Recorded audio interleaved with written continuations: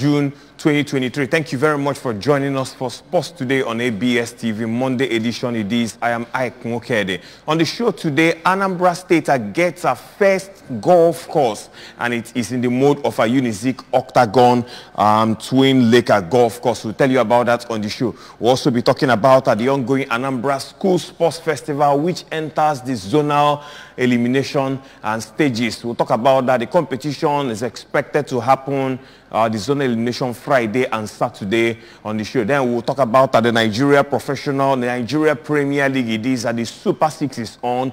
We're done with match day 1 and we are set for match day 2 today across in Lagos for the Super 6 to determine the winner of the league this season and also to determine the teams that will be representing Nigeria in the CAF Interclub competition. We'll also be talking about Formula 1.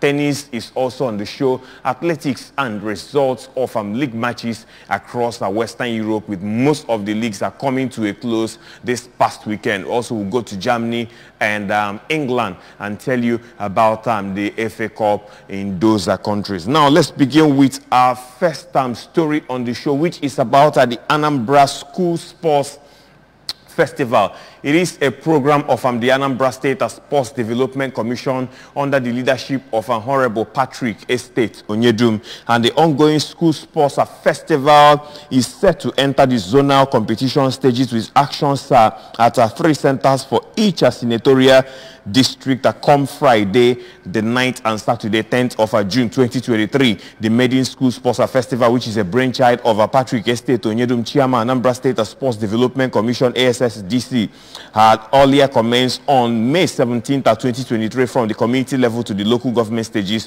which was completed on Monday the 29th of May 2023. A total of 610 primary and secondary schools are participating in the colorful grassroots sports program, with over 15,000 student athletes are competing for honors in 10 sporting events such as athletics, basketball, chess, football, Scrabble, swimming, table tennis, volleyball, and taekwondo, while cricket is expected to be displayed as a demonstration sport. According to information made available to the media by the main organizing committee during her meeting held on Wednesday, 31st of May 2023, at the ASSDC conference hall, there will be 4 events to be competed for by student athletes at the zonal level, namely football, basketball, volleyball, and tennis. Anambra Central Senatorial Zone will have her event at St. Stephen's Anglican Church, Ifitedunu, and St. Mary's High School, Ifitedunu. For Anambra North Zone, their events will hold at a recreational club and Chuba Ibazu Stadium, all domiciled in Onitsha. While for Anambra South Zone,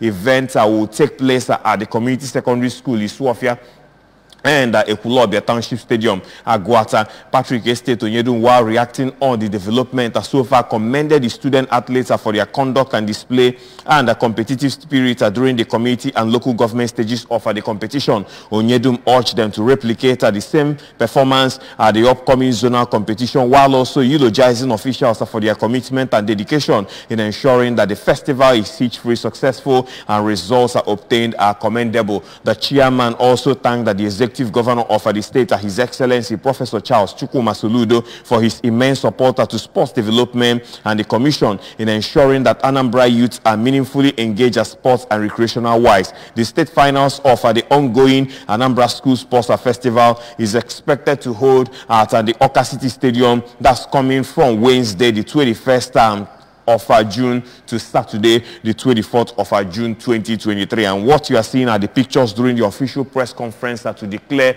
the event open, and the event is waxing strong, all about the Anambra School Sports Festival entering the zonal stage right now, and that's going to happen this Friday the 9th and 10th, and be sure ABS will be there to capture some of the moments there, and we'll probably air that on our sports show on Sports Today on ABS TV. And now, moving away from that, let's talk about the first golf course in Anambra State. Yes, a history was made on Saturday, the 3rd of June 2023, as the Vice Chancellor of Nnamdi Azikiwe University, Awka, performed at the groundbreaking ceremony of her golf course named Unizik Octagon Twin Lake Golf Course Club located inside the university premises close to Stanell Ward, Oka. The 18-hole and golf course is part of a division of Project 200 of the present administration under the leadership of the Vice Chancellor Professor Charles Esimone FAS towards projecting the university to limelight, encouraging the growth of the game of golf in the state and uniting the town and gown through the beautiful game. In his remarks, Unizik VC Prof. Charles Esimone described the moment as a dream come true. Esimone revealed that he thought he had mapped out the location of the golf course on the Unizik master plan while engaging the special advisor to the VC, SAVC on land and natural resources matter, Prof. Peter Nnabude, who played a pivotal role in the substructure of the project, as well as the director of the Unizik Business Ventures, Dr. Uche Ngenebo, for his immense contributions to the program in the area of sourcing for funding. Prof. Esimone opined that the project is being executed with funds sourced outside, as the university does not have the funding in the execution of the golf course project. The chief executive of the institution thanked the management team, governing council, and the body of the university community and beyond for turning out in their numbers to witness a historic moment in the existence of the institution. In his address, the facility coordinator and director, Unizik Business School, Uche Ngenebo, stated that the institution have much beyond the dimness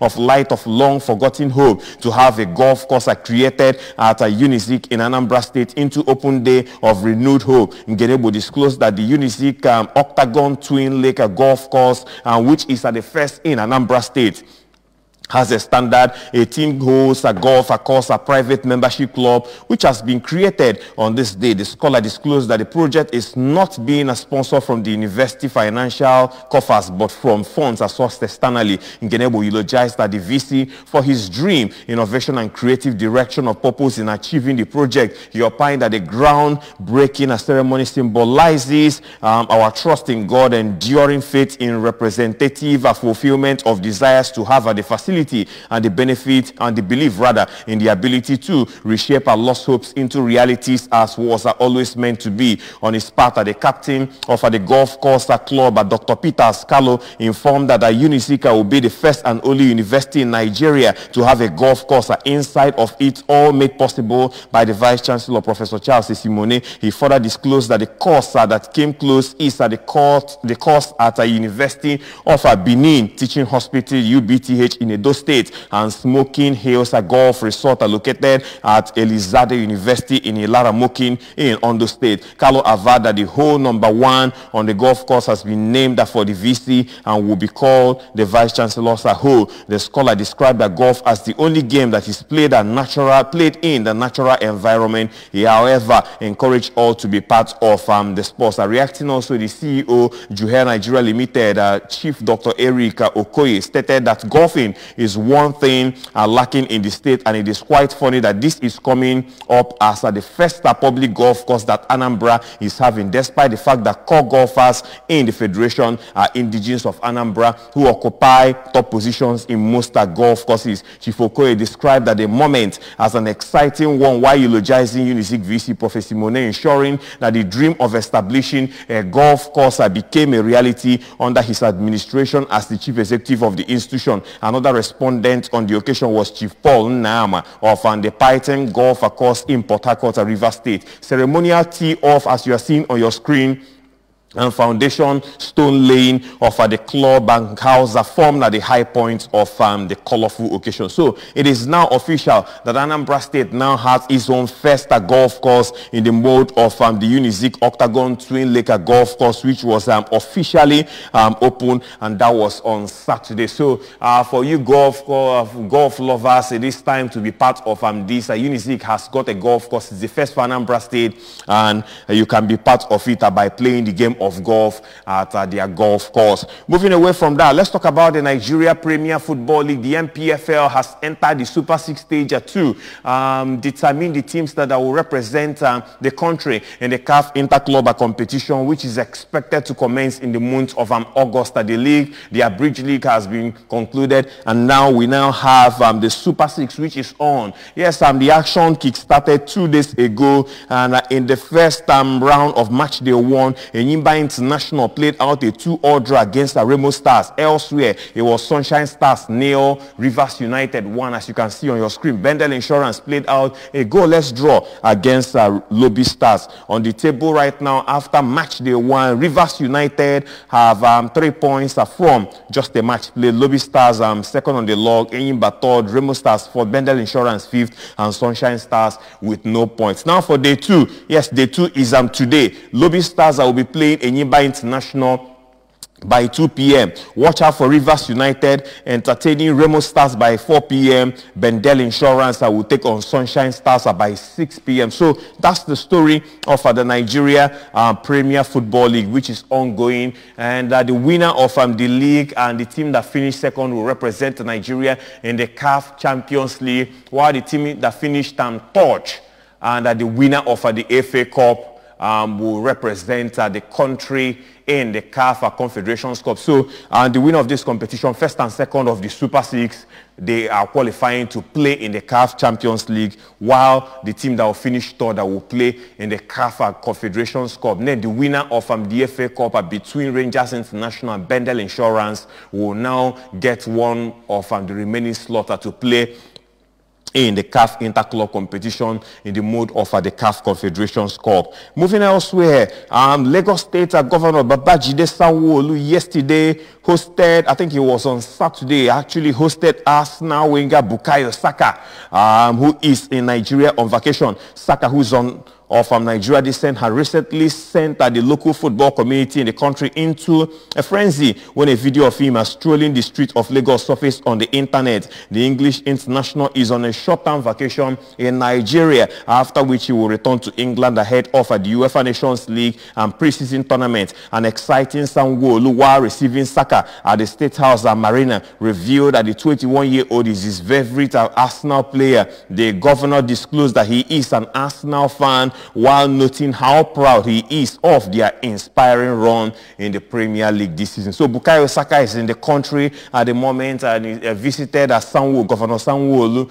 That's some days back. He is back here just to have a fun, back to his homeland. Bukayo Saka, and a great player for Arsenal and for the Three Lions in England. Unfortunately, couldn't play for the Super Eagles of Nigeria, but he recognized that he is roots, and he is back for some holidays before he goes back for the UEFA Nations League and other competition, and maybe pre-season also in due course as they look forward towards the 2023-2024 season. You could recall that Arsenal finished second on the log at the end of the season and are returning to the Champions League for the first time in 7 years. And now let's tell you that the Nigeria Football Federation has secured a sponsor for the country's oldest club football competition, the Federations Cup. The Federations Cup and the tournament will be sponsored by Tingo, which is a global fintech and agri-fintech group of companies with operations in Africa, Southeast Asia, and the Middle East. However, the NFF did not disclose the amount involved nor the duration of the partnership with Tingo. The president of the NFF, Haji Ibrahim Musa Gusso, congratulated Tingo for their steadfastness to ensure the actualization of their relationship, and we took our time to conduct due diligence on the company and we found them to be upright and credible, Gusso stated on the NFF website. For us, it is about credibility and integrity. A number of corporates have approached us for partnership, but we are taking our time to evaluate things. I congratulate Tingo for their steadfastness to ensure the actualization of this relationship. We believe it is at the beginning of great things that will happen between the company and the NFF are going forward. Ibrahim Gusso stated the Federation Cup began as the Governors Cup in 1945 and has been addressed variously as the Challenge Cup and the Football Association Cup over the decades. But the important news is that Tingo has signed a deal with the NFF for the sponsorship of the Federations Cup. It used to be ITO. That's why now it is now renamed the NFF Tingo Federations Cup. And Rangers International will be playing the finals against Bendel Insurance. Later this month, we are getting feelers that the game will happen at the Stephen Keshi Stadium in Asababo. In subsequent edition of the show, we'll bring you up to speed as regards when the finals will be coming up and the date of that, and equally the location as regards that one. And away from that, still talking football, Ghana defender Patrick Pfeiffer has completed his move to German Bundesliga club Augsburg ahead of the 2023-2024 season. The towering player has joined Fugerstad from DV Darmstadt 98, who were recently promoted to the Bundesliga from Bundesliga 2. Augsburg issued the following statement indicating that Pfeiffer, who was born in Hamburg, Germany, to Ghanaian parents, has signed a 4-year deal that will expire in 2027. In July 2022, Ghanaian Football Association President Kurt Okrako announced that Pfeiffer was one of the few players that had officially switched allegiances to represent the Ghanaian senior national team internationally. However, the talented player is yet to play for the Black Stars of Ghana. But some good news now. He will be playing in the Elite League in Germany come next season. So expect him to be on the eyes of the media. Now to some Formula One news as we step away from football. Red Bulls and Max Verstappen, yes, cruised to a third consecutive victory. He's fifth in 7 races to win the Spanish Grand Prix and take control of the season. The Dutchman's 40th career victory extended his championship lead over teammate Sergio Perez to 53 points. Verstappen was followed home by Lewis Hamilton and George Russell on an encouraging day for Mercedes. Russell faced a charge from Perez in the closing laps but held on for his first podium finish of the year. Carlos Sainz slipped from second on the grid to 5th at the finish in the upgraded Ferrari, losing 4th to Perez in the closing stages. And Fernando Alonso charged up from the 10th place after his final pit stop to pass 3 drivers to take 7th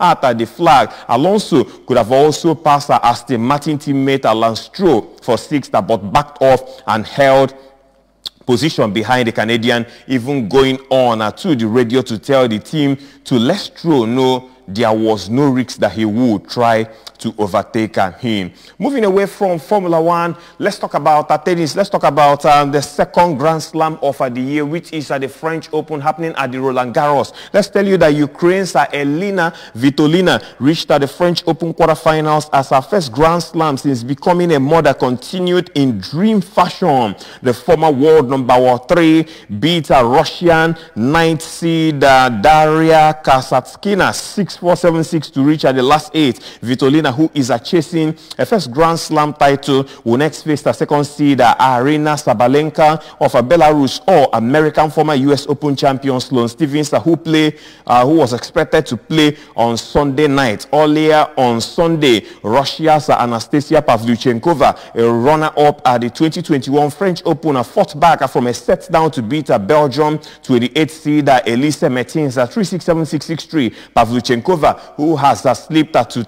333rd in the world rankings after a knee injury kept her out for 5 months last year, will play Karolina Muchova in the quarterfinals. The Czech, who had never got further than the 3rd round at the Roland Garros, claimed a 6-4, 6-3 victory over Russian lucky loser Elena Avenesian on court Suzanne Lenglen. We hear. And away from tennis news, let's check out what's happening in the world of athletics. In the world of athletics, Faith Kipyegon set a new 1,500 meters world record in Florence Diamond League meeting.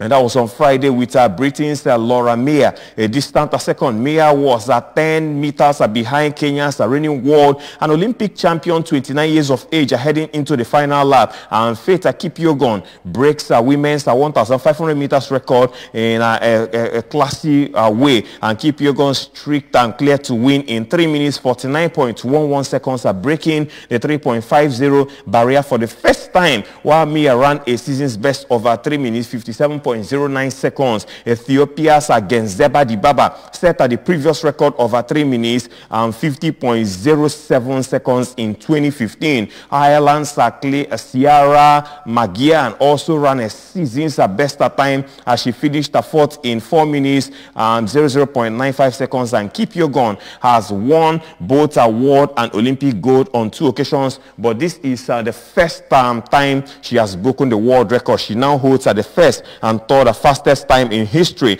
running her previous best of 3 minutes 50.37 seconds last August. And former 200 meters world champion Dina Asher Smith had to pull out of the women's 100 meters moments before the race after suffering the cramp in the blocks. And away from athletics now, lastly, let's check out what's happening in the world of football. Karim Benzema is to leave Real Madrid after 14 years at the club. The Ballon d'Or winning striker who joined the Spanish giant from Olympique Lyon in 2009 will depart on a free transfer when the season ends. Benzema, who had a year left on his contract, is set to move to Saudi Arabia after receiving a record offer from Al Ittihad, according to Spanish football journalist Guillem Balaguer. Benzema, 35 years of age, won 5 Champions Leagues and 4 La Liga titles with Madrid. Saudi state-run Al Ekhabriya television station reported on Sunday that Benzema was signed a 2-year deal with Al Ittihad, and Real boss Carlo Ancelotti had said on Saturday that he expected the former French international to stay until next season. But Karim Benzema, this is his last outing in the white shirt of Real Madrid, and he will be moving for a new place, to play at a new place, this time around Saudi Arabia, just as Ronaldo has actually urged most of them to get in there. The likes of Luka Modric is also trying to go there, and a whole lot of other players that we hear, including Lionel Messi. So we'll be watching out for that. When they sign on the dotted lines of one of the teams in Saudi Arabia, be sure we'll tell you on the Sports Show Sports Today on ABS TV. And before we jet on the show, let's check out the full bouquet of the results of matches played at the weekend. We'll start with the French Ligue 1.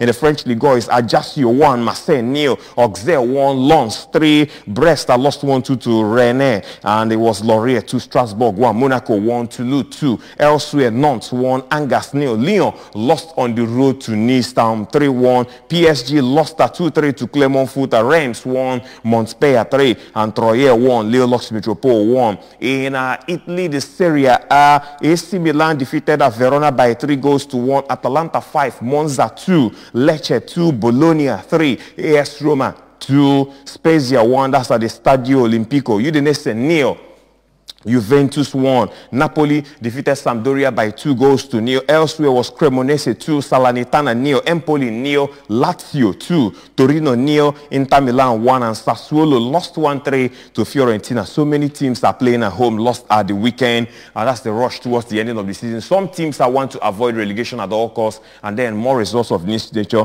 will always prop up. In Spain, that's the La Liga Santander. Celta Vigo defeated Barcelona by 2-1 to avoid a relegation. Now they will be playing in the La Liga Santander come next season. Elche 1, Cadiz 1, Espanyol 3, Almeria 3 in a 6-goal thriller. It was Real Betis 1, Valencia 1, Real Valladolid 0, Getafe 0, Real Mallorca 3, Rayo Vallecano 0. Osasuna defeated Girona by 2-1. Real Madrid 1, Athletic Bilbao 1, Real Sociedad 2, Sevilla 1, Villarreal 2, Atletico Madrid 2. That's at the El Madrigal Stadium, the home ground of Villarreal. In Germany, RB Leipzig, match champions of the DFB Cup, after beating Eintracht Frankfurt by 2-0. Christopher Nkunku scored the first goal in the 71st minute of the game, and Dominik Szoboszlai scored the second in the 85th minute of the game to ensure Leipzig are the champions of the DFB Cup for the 2022-2023 season.